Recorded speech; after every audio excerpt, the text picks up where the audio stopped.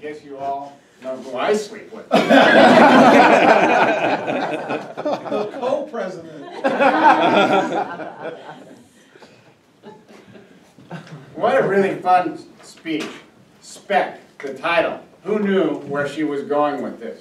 She kept that a secret till the end, at least for me. I hadn't read the history of Spencer Penrose, so that was really, really good. She had a couple of objectives. To understand the purpose of stories, she nailed that one. I mean, Spec was a big person in Colorado Springs with the Broadmoor, Penrose Stadium, the list goes on, the zoo. So she concluded, and the purpose of the story had a big meaning for us who live in Colorado Springs.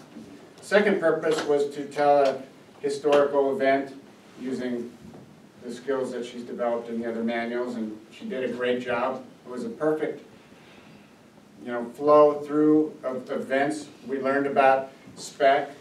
We learned that he likes to drink a lot.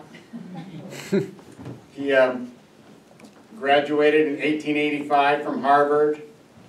We know that he could win a beer drinking contest in 37 seconds. He had a couple brothers that survived. He had 6 brothers altogether. We learned a lot about Spencer Penrose, and certainly it's a lot of stuff that I didn't know about. As Maureen mentioned, she's got a great memory. By the way, I have the foresight to use the word of the day.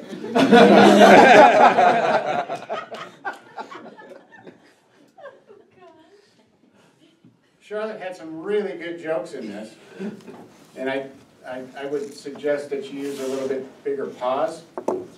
Gold mining in Mexico, and you could even use the miner pot, or the miner's pan, and use a little hand gesture, and then turn it upside down or something. Nothing in there. Charlotte asked me to look for a bigger stage presence. She started out great. Fire in the hole!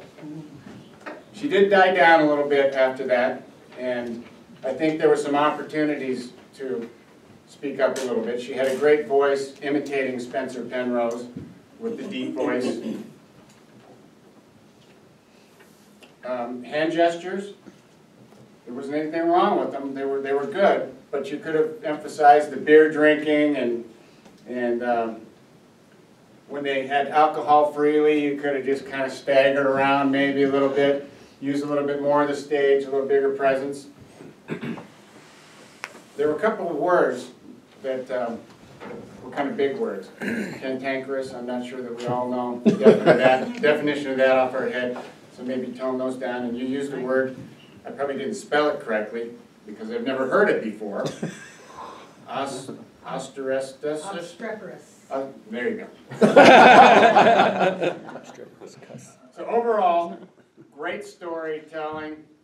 You met the objectives. It was very educational for me. You saved the punchline for last.